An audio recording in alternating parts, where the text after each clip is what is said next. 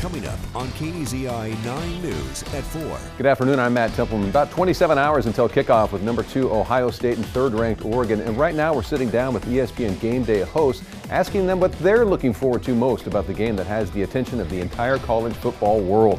The entire city of Coburg will go dark tonight, starting at 10:30 until 7 Saturday morning. See why it's necessary and the concerns residents have. And Chief Meteorologist Holden LeCroy has your Storm Track and 9 forecast at 4.